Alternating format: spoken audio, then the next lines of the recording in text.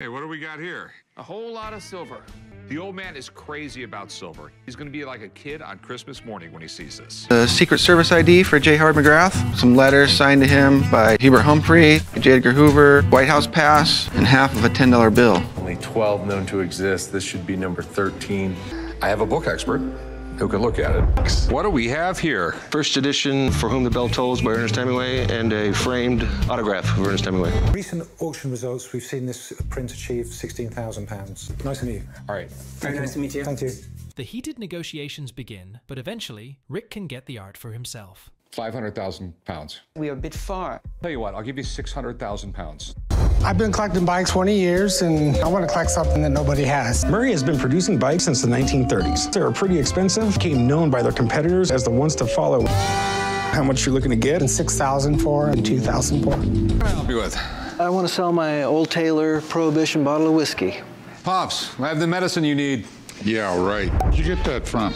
Well, it was about 30 years ago. A guy owed me some money, and evidently he had two of them, and he found them in his grandmother's attic. He drank one and paid me with this one. Rick explains to the man what he knows about the history of the whiskey.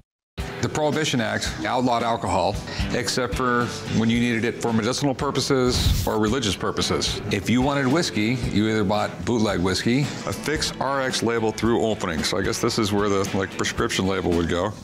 Rick is sure excited to talk about this drink, and the customer also seems to enjoy listening to him.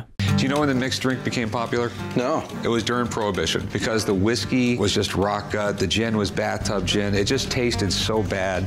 They had to mix it with something fruity just to get it down. I'll give you $200 for it, and that's what I could do. Well, I never really knew what I was going to get for it, and that was more than what he owed me by far.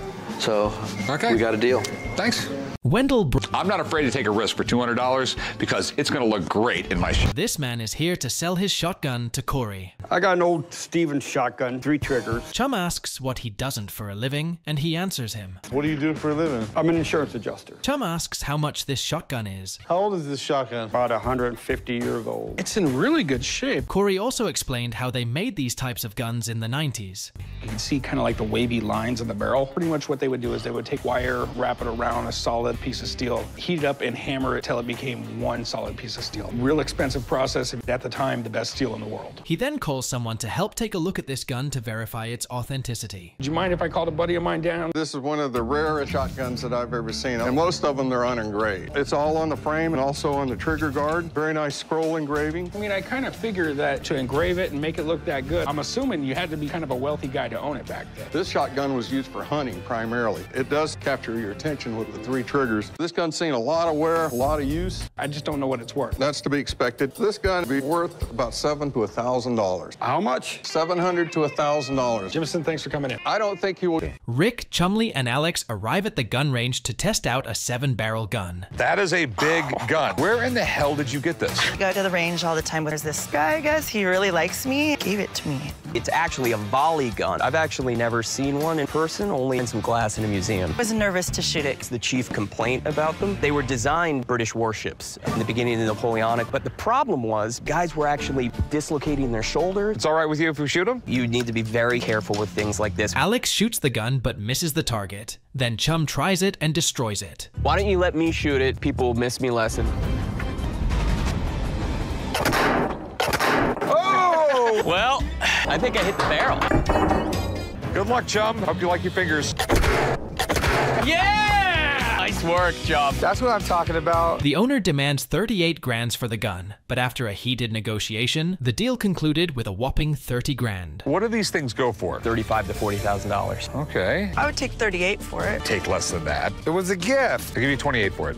I have to make money. How about 30? You know what? I'll give you the 30 grand for it. Thank you so much. I think I made a great deal. I'm a little bit giddy over this gun. I think I'll get close to 40,000 for it. What do you think, Chum? I think you're a little chicken. You should have shot it. I'm not chicken. You're definitely yellow belly. So I'm here in New York to take a look at one of the most historical documents, an original Declaration of Independence broadside. And I'm about to take a look at one right now. Rick's in New York, hoping to get his hands on one of the rare copies of the Declaration of Independence. Definitely a wow moment. A wow moment, right. Extremely rare, July 1776 Declaration of Independence. Absolutely amazing. I think it was John Dunlop was a printer in Philadelphia. He basically takes a copy from Congress, writes it all out, then goes back to the print shop, lays out his print, and starts printing these. They think he printed right around 200 of them. When other printers around the country got a hold of them, they also made copies, and this is the New Hampshire one. I imagine your local tavern, when this was first penned up, there was a lot of people standing around going, damn. You can actually see the pinholes, indicates that it was displayed publicly. Jeremy offers Rick a massive amount for these documents, but Rick needs an expert to price them. So how much are you looking for this? In exceptional condition, $2 million. Okay. I just want a document expert to look at it, okay? Fair. Because a little bit of knowledge can always get you in trouble, and that's what I got. Yeah, I am thrilled to see this. I'm Seth Kaller, and an expert in important historic documents. Seth tells Rick that these documents are rare and can be worth $2 million. Normally we'd have to take this out of the frame to authenticate it. I've actually seen this exact copy before. This to all of the known copies of the same broadside. Nail holes from back then, which are not all handmade and different. All right, so I mean, it's 100% legit. Absolutely. All right. Last tax, what is it worth? Beautiful copy. I think this could go for $2 million at auction now. Negotiations begin. Will Rick be able to buy these ancient documents? I would love to give you like $1.4 million. I would sell it to you for $1.5 million. Okay. 1.45, I think that's fair. I think we can both be happy with that. I think we got a deal. Oh my goodness, I own the Declaration. Got a call from my gallery and they 2 Louis Icard etchings. So I've called up Chad. Hey, how's it going? So where'd you get these?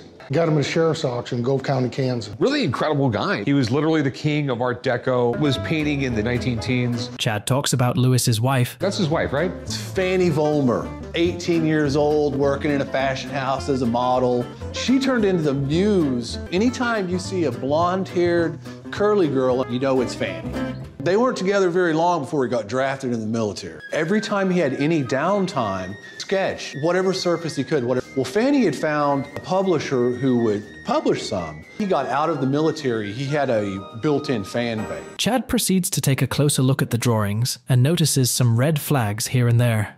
Okay, if these are real etchings, they'll be worth a lot of money. An etching is a copper plate that has an engraving into it. The few problems, that's a photo printed of the piece, not hand-signed. They're not etchings. How much did you want for these? $1,700 for the pair. Between the two of them is $50. Thanks for bringing them in, though. Thank you, Rick. No problem. Hey, how can I help you? I gotta... This man walks in with a Wells Fargo artifact. To the pawn shop today to sell my strong box, ball and chain. I'm looking to get around $2,000. The man brings out the items in the box to show Rick. As they checked, he explains the origin of the artifact. This ball and chain right here actually comes from the human prison. This one right here, it comes from Folsom Prison from around the late 1800s, 1900s. Rick's father explained how these artifacts came into existence, but Rick has a few concerns. Back in the day, a ball and chain kept prisoners from making a break for it. Here's my concerns. When they forged chains, it was just hot welding together. You know, get it hot, beat it together. It was all done by a blacksmith. That's why I have a problem with these chains. They're electrically welded. See how these have arcs from an arc welder? Never in the history of any prison did they ever have their name put on the balls. Rick calls it fake. Okay, so what are you trying to say? It's fake. The manufacturers who made these things weren't going to change the die for every prison. But the box might be real. You have a box full of fake stuff, gives me real doubt about the box. The man shows Rick and Mr. Harrison a rare record of Martin Luther King Jr. before his assassination. I got an original Martin Luther King Jr. album. Okay, where did you get this thing? I had an estate sale in LA. You mind me asking how much you paid? Actually, yes, I did. Okay. I seen a similar album, appraised and sold for $5,000, right at about 1 month before he was assassinated. He was a bestseller. He was an incredible speaker. As far as human rights go, his most powerful tool is his voice, and man, could he speak. It's in great shape. Don't keep a high-end record player. So the last thing I want to do, damage this record by playing it on something cheap. The seller offers $3 grand for it, but Rick negotiates and buys it for $500. How much do you want for it? Between 25 and $3 grand. no. We're really far apart. I'm assuming it's a lot rare. Extremely rare. What would you be comfortable giving to me? Like $500. Expected a lot more. That's all I can go. You got a deal. All right. Okay. I'll take it. I was looking more $2-3 grand. There's a hard market. I was good with that. I've been collecting bikes 20 years, and I want to collect something that nobody has. Murray has been producing bikes since the 1930s. They were pretty expensive, became known by their competitors as the ones to follow. How much you're looking to get? And 6,000 for and 2,000 for. They're all original. You mind if I have a buddy check them out? Oh, no, go ahead. The expert shares his opinion, and things might not go as expected. All right, so what are your concerns, Corey? They're all original. There's a few things we look for. You know, we got a few nicks, and all looks original, all the chrome, everything's factory correct. Let me look over this one. 100% original on both of them. What do you think they're worth? That bike there, about $1,200. This bike here, Holy Grail, $3,000. So the duo refuses the seller's asking price, but the seller looked pretty disappointed. I'll go 3 for the pair. This one, I'll do 700. I can't do that. 5,500. Really far off. We're not going to make a deal. All right. Take care, buddy. Thank you. Guess I won't be riding the bike today. Chum was called out to check out this kid's ride. Really trying to prove myself around here, so I'm going to go check it out on my own. It's a 1950 horse and buggy Valley kiddie ride. One getting there, the owner told him how he got it. Chum asks if it still worked, and after seeing the owner test it, he got his answer. Kiddie ride. I was 8 years old. I walked in front of a grocery store with my mom, and this was in front of the grocery store. I know Bally was popular. Still is. Still is. It's a lot of fun, even for adults. Does it still work? Oh, works perfect. Watch this. Here we go. This thing is cool as hell. They talk about the price for the ride. How much did you want to sell it for? $5,000. A little more than I think it's worth. It's a really cool piece, but I'm going to have to put a couple thousand into it to get it restored. I'd be looking somewhere to buy this for about maybe $700. No, I would come down to $1,500. I mean, I could go up to $1,000. You got a deal. Let's go do some paper. This woman brought in a postcard with the Rolling Stones. What do we have here? Postcard, the Rolling Stone. Okay. It is signed by all 5. Really, really cool. The owner is a big fan of the Rolling Stones, and as much as she would like to sell, she also isn't sure how much it is really worth. I was a fan of the Rolling Stones. I really have no idea what it's worth. They start at $300 up to $3,000. Fingers crossed, it's the $3,000. The most important question Rick asks is where she got this from. Where in the world did you get this? It was about 30 years ago. I traded it for an antique dresser. A friend liked the dresser, and I liked the Rolling Stones. Were they still in high school? Not high school. This is the early 60s. Do you have an idea what you wanted? Don't know. $3,000. I have a friend who really knows what he's doing when it comes to stuff like this. I'll be back in a few minutes. Okay. Is so different in letter, shape, the sizing is different. But ultimately, that's what you have here is where someone trying to kind of mimic. All right. Thanks, man. Sure. Good to see you. Should have kept the dresser. I wasn't sure. Thanks okay, for coming in. Take care. It's still a cool picture. I'll keep it. It's an old mixer, like a drink mixer. Okay. Dean wants to sell this because he doesn't have any specific use for it. Where did you get it? At a garage sale. Okay. Rick tells him this is probably from the 20S. It's probably from the 20s. Okay.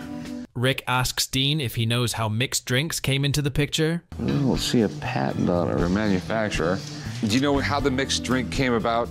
No, not really. Okay, it was because of Prohibition, because the alcohol was so nasty and disgusting that you basically had to mix it with something to get it down. Bathtub gin doesn't taste great. Yeah, there's no way you're gonna get $350 out of it. I mean, I might consider it if the thing looked semi-new, but it looks terrible. You know, I'll give you $100 for the thing. 125? 75. He's just mean and grumpy. Yeah, I'll do 125. Okay, I'll take it. All right. Thank you.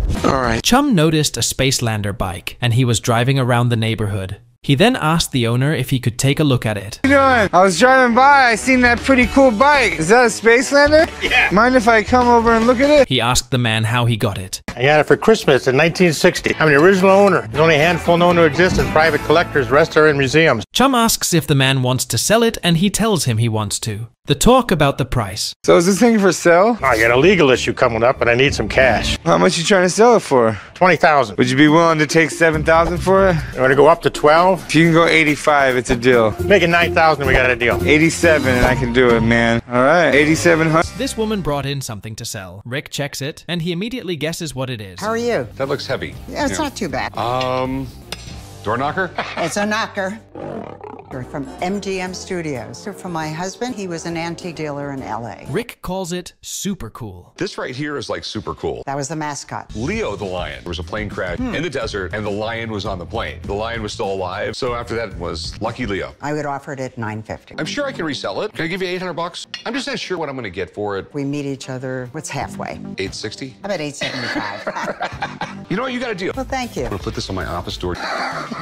That signature can be verified. I can easily sell them together for big money. Rick takes a look at the paperwork and decides to invite an expert to the shop to help him authenticate the item. This is all the paperwork you have with it? Yes. Let me get someone that I trust. Hey, Drew, how's it going? Good to see you. Well, you know, Hemingway had the most incredible life. He's just incredible, and his autograph is very expensive. All right, do your magic. The expert evaluates the signatures closely, and it turns out to be fake. All right, let's take a close look, see what we have. Been studying Ernest Hemingway's signature for years. You know, it's very detailed. It's got a lot of different structures, but it's highly consistent. Epsilon E, it's a little bit different than I've seen before. The T-bar tends to be a little bit lower on the stem. The baseline seems to be off. This is a forgery. Wow. Thanks for helping me out, man. You're the best. Take care. What about 1,500? Maybe 4? Okay, what about 750? I'll go $500. I think that's a fair price. Okay. This man brings a ring that once belonged to a mafia member. Signet ring of the mafia boss, Lucky Luciano. If anybody got possession of this piece until now... The man told them that he got it from his mother. Antique heirloom jewelry that my mother passed along to me. He told Rick that the owner of the ring gave him his mother. He also explained who his mother was to the man who gave her the ring. There's an individual whose name I cannot use that gave this to my mother. My mother was a woman who did special services for these people because she had their personal confidence, and she was given it to protect it. He explained this ring in detail, which shows how much he actually knows about it. The rubies are set as the eyes, but there's even the tear. I mean, Luciano was a mobster. He killed people. You got any paperwork on this? You won't find any paperwork on it. I've gone to as many archives as I can come up with. If it really did belong to Lucky Luciano, it could be worth some huge money to the right collector. For this one, Rick is in London to look at some crazy expensive Banksy art. Mikael shows Rick the monkey detonator, and welcome to the hell. So I'm here in London to buy some Banksy art.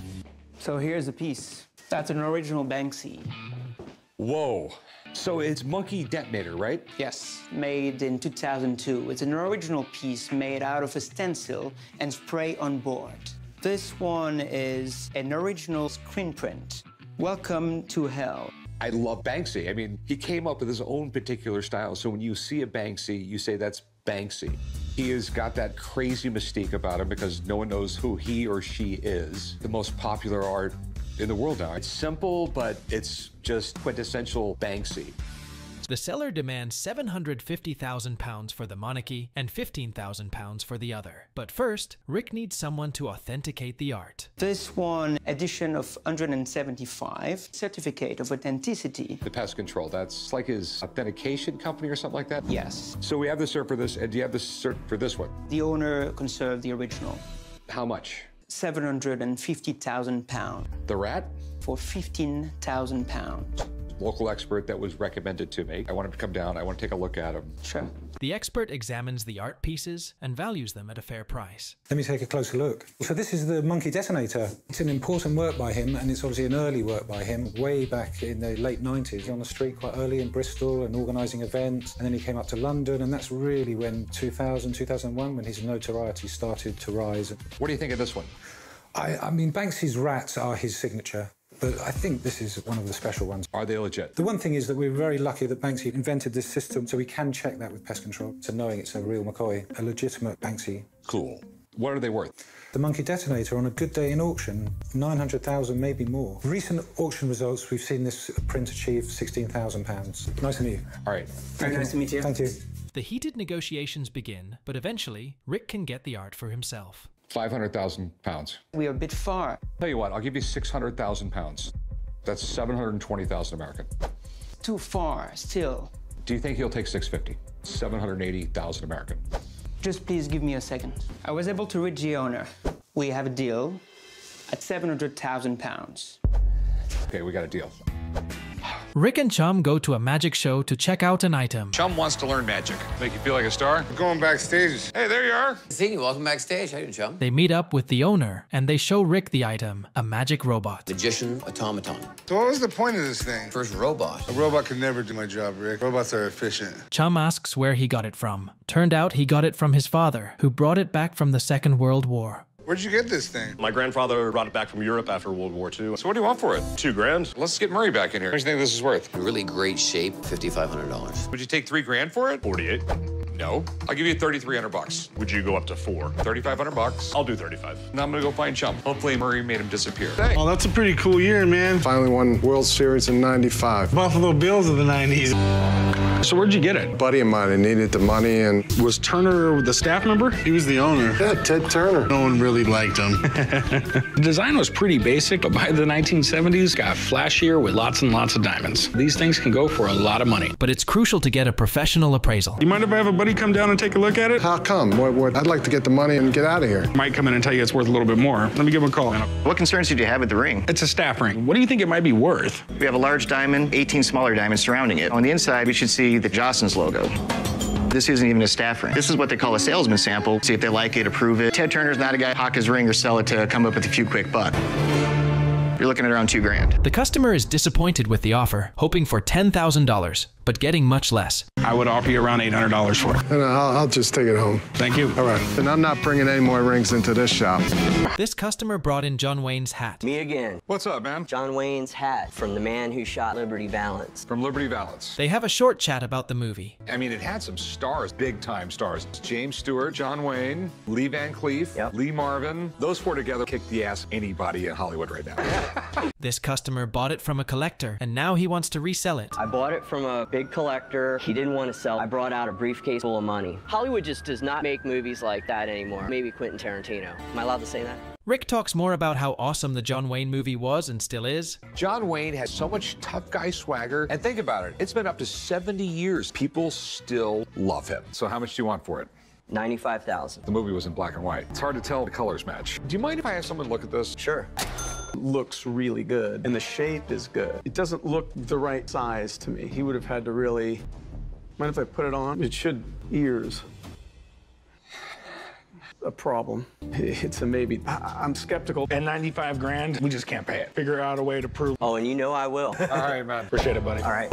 What do we got here? 18th century flintlock pistol, used around the Revolutionary War period. Got a lot of history to it. I think it's a really good gun. So why are you trying to get rid of it? My wife is kind of pushing me for it. I love this gun. It's like been the cream of my collection. And where'd you get it? I got it at a gun show. There was a seller there. Corey asks the price of the item and doubts the legitimacy of the pistol. How much are you looking to get for it? I'd like to get $1 grand. $1 grand? Not that it wouldn't be worth $1 grand. I just don't know if it's real. I'd like to call in an expert. Well, this form of flintlock pistol made by the British, it's a smoothbore barrel, a range of about 20 to 30 feet. You know, it wasn't rifled. Your accuracy was not so good. What do you think it's worth? After evaluating the authenticity of the pistol, the expert suggests a price for the item. The deal takes a turn, as it is revealed that the item is artificial. Anywhere between $1,500 and $2,500. Unfortunately, I know a reproduction.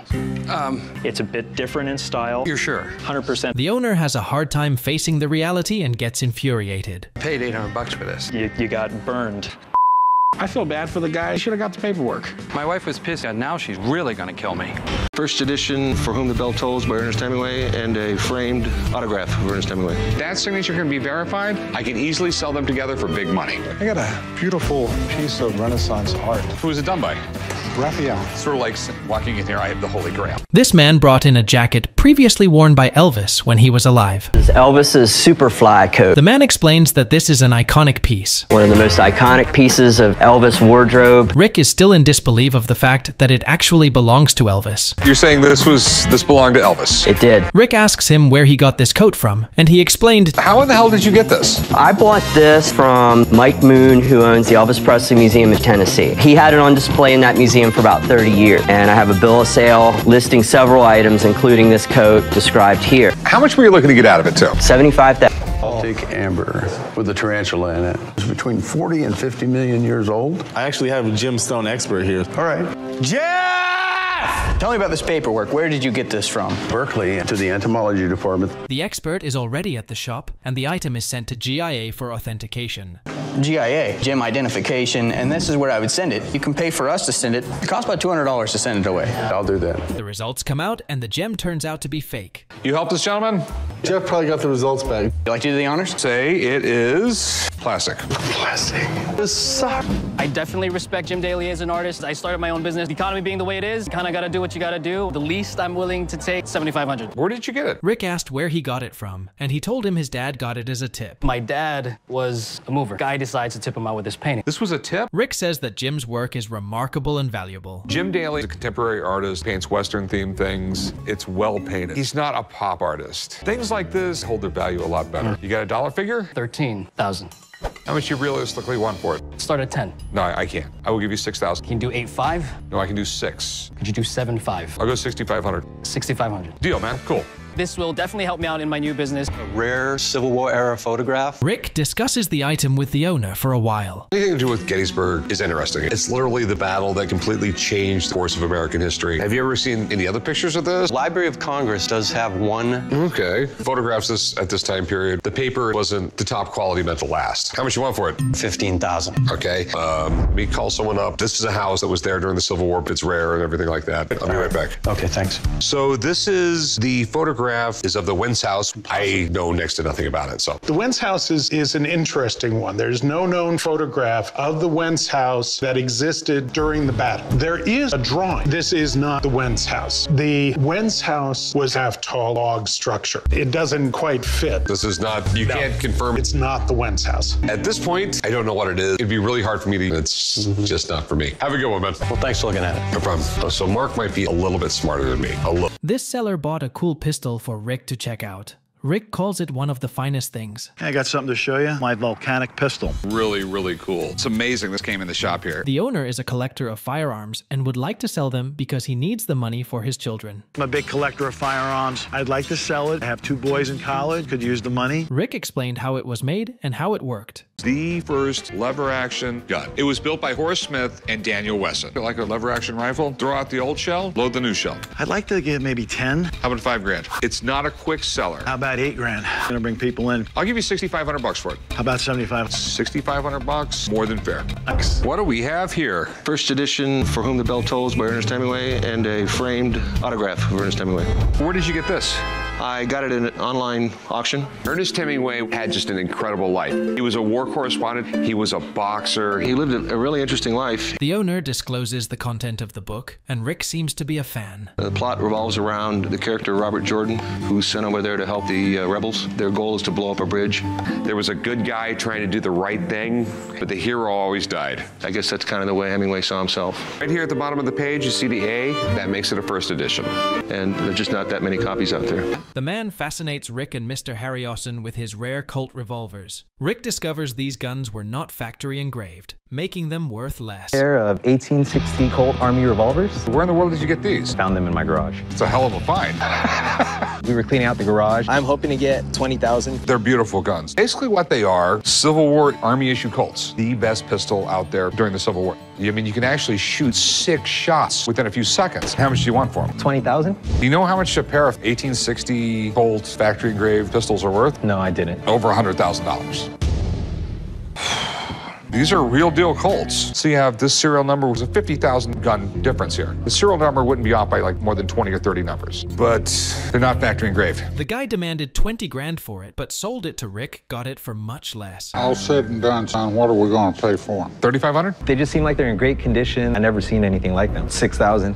You take 4 grand? How about 5,500?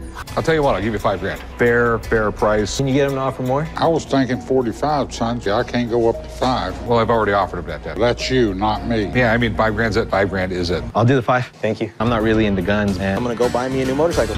Hey, Rick. What's up? What in the hell's a 4J? What do you know about this thing? Made by Hudson Bay around 1700s. My dad actually got it. Do you know what he paid for it? Second mortgage on his house.